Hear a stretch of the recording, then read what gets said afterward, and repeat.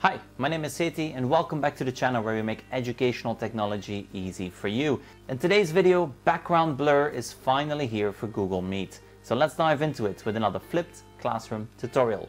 Now, let's start by opening up our browser and going to meet.google.com.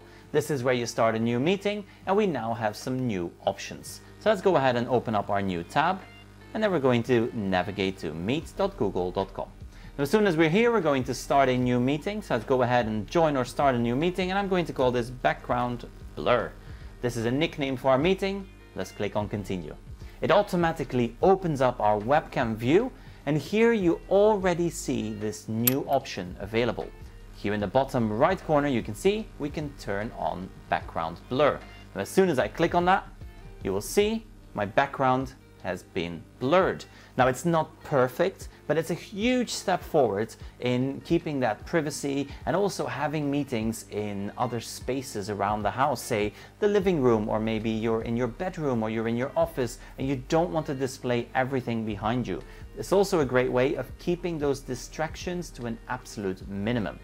Let's turn this off and let's join our meeting, because there is another way of getting to this setting.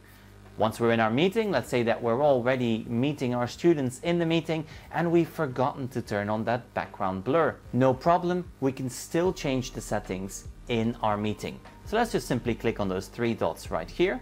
And then one of the options now is to turn on the background blur. We're going to click on that.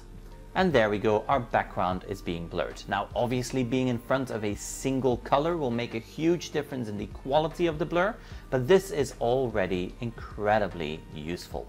I hope you found this helpful. If you did, make sure to subscribe, check out one of my other videos, and I will see you in the next one. Thank you for watching.